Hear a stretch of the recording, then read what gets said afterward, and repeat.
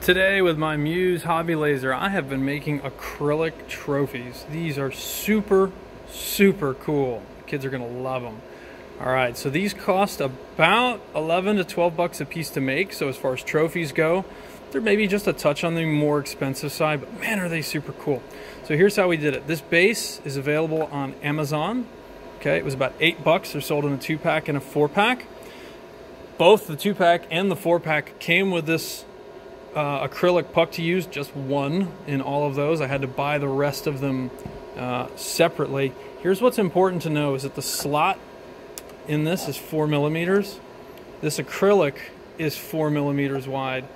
All the other acrylic that I had, that most of what I found in the US is 1/8, which is 3.15, so it's slightly undersized. So I ended up just using this piece that it came with. I bought more from the seller on Amazon. And I'm happy because it happens to work in this instance. But say you wanted a trophy that was more rectangular, taller shaped, you could certainly cut your own. I think it's going to be best in this application using 4 millimeter acrylic, but you could certainly do something and you could cut it out of whatever you wanted. If you were going to be cutting your own and doing a graphic like this, you would want to, in order of the process that you're doing, you would want to do your raster, which is your etch. You would want to do that first. That's drawing the picture. And then you would want to do your vector, which is the cut. Those are using full spectrums terms. So you could print whatever image you wanted on here and then cut it out into whatever shape you wanted. But again, I did not do that. So, all right, here's what we start by doing is that when these are shipped, they're shipped with this protective label on both sides. I fully inserted this into here and then marked it. This was just so that with the picture I had, I could potentially see where that line was just for placing this image. With a Sharpie, that would work a lot better. But when you actually get ready to do this work, you're going to be peeling one of the two sides off. Go ahead and leave the protective film on the other side, because this is the side that's going to be touching our honeycomb down there, and we certainly don't want any scratches. This acrylic is cast acrylic. There are two choices: there's extruded and cast. The cast is going to show up white when it's given an LED light below it, which at the moment's blue, but if this was bright white, this would look bright white. The extruded is going to look slightly different. So, okay, we'll put this away and we'll dive into the actual project itself. All right, so we talked about just leaving that on there. I have a blank workspace. We're going to take a picture of our image. Now, when I ran these, I actually had 6 of these, 1, 2, 3 on the bottom, 3 on the top. I take my honeycomb base, and everything I have in here is loose because I use my rotisserie below there quite a bit. So you see I don't have my bolts in here, so that is just kind of resting in there as my bottom, and the honeycomb is loose. It's not actually sitting in anything. I jam the honeycomb up, and I wedge it up against the aluminum block that's up there on the top, and I wedge it up against the stepper motor that's there. And what that does is that squares off my honeycomb so that I can square my workpiece. And I did that by squaring the bottom of that acrylic edge just up nice against the bottom of the honeycomb. Now, one thing that I was critical of full spectrum on with RE2 was there was somewhere in the instructions that said you could press the camera capture button twice and that it would go ahead and start the measurement process. As you see, this is red. It gave me a little warning, said it was going to start at height measurement, move red dot over material. Yeah, but it didn't go anywhere. Well, I kind of figured it out now, and it worked in RE2, but it's a little bit more evident in RE3. What you got to do is you just need to jog your laser out of the corner, which this is 0 on the X and 0 on the Y. That's where it starts. Jog it out of there so that the gantry has room to move, and guess what? Pressing it twice is, in fact, going to work. So my apologies to Full Spectrum. I was critical there and I was wrong. However, y'all did a terrible job explaining what had to be done. So it's going ahead and it's doing its photographing of the bed right now.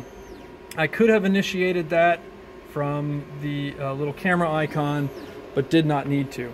So let's talk about how accurate this is with the photography of the bed. So again, I did 6 pieces, and then I dragged over 6 files, and I shot them all, and they look awesome just by lining them up by eye. Well, not entirely by eye, but I have everything centered by eye. So pretty cool. I think it's really, really accurate, and you can totally rely on this image that's here as far as, hey, where's the center of this thing. I completely recommend it. I've done the bottom of a tumbler before with a rastered image, so that when somebody drank from it, there was a little goofy image on the bottom of the tumbler, and you know, it was perfect because that was round and I had to have it exactly centered.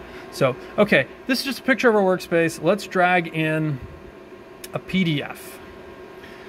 And keep in mind that since we're working on the back side of our trophy, this is the back side, and all the data, all the rasterization happened there, right? Which, by the way, this is very, very faint. There's not a lot of material that's been ablated. The front of it is this way.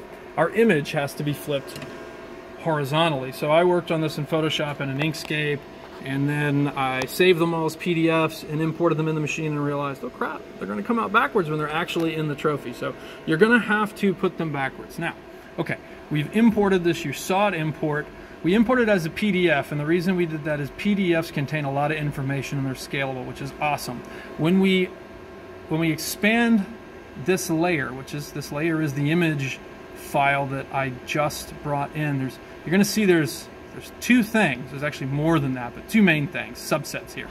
This, with this little photo image, that's the raster data. So that's actually what is going to be drawn on there as a picture. This is vector. There's a lot more information there. These are elements, these are paths, they're vectors. Those are cuts. So again, I go back to the fact, if you were going to be cutting your own shape and doing this from scratch, if you just had a 12 by 20 piece of acrylic and you wanted to make your own, you would need to do your raster, which is the picture first, and then do your vector, which is your cut first. We don't need any vector information here. I've got it highlighted. I'm going to whack the delete key. Bam. See you later. Here we are. Just our raster data. Now, if for whatever reason you saw that you had red bars on the edge of your workpiece, what this is really telling you is that the head is not going to be, the laser head is not going to be able to go everywhere the image is. So at the moment you'll see it's just off the honeycomb. It's off of the workbed. As I slide it up right now, it's going to go from red to green. If I grab it, there you go, there's green, that's fine. Red, green, try green. I guess it'll work over there. I don't believe that it would actually work over there, actually. No, it's red. You can barely see it. It's actually showing red on that side. There we go, that's the right information. So it's having a problem. So that's just telling you that your head, because it has to go past the workpiece, because this whole get up, the laser's at the center of this thing that's 2.5 inches wide, and the laser beams, however small it is that you have to have room for that head to jog over and past. All right, so we need to edit now our information for here. This is how much power, this is all the settings for the image, how it's going to come out. Any CO2 powered 40-ish watt laser to just engrave like we're doing here, 30%. That's what's recommended. It's what Full Spectrum recommends. It's what everybody recommends because it's what works. Speed's going to be 100. Same thing. Everybody recommends it. It's what works. Threshold's a matter of personal opinion. Threshold really represents how much data is going to appear there. So if I click the threshold, if I knock it way back, right, you can see that we really lost a lot of data right there. That's at 11. If I crank it up, that's 180. We get some more information.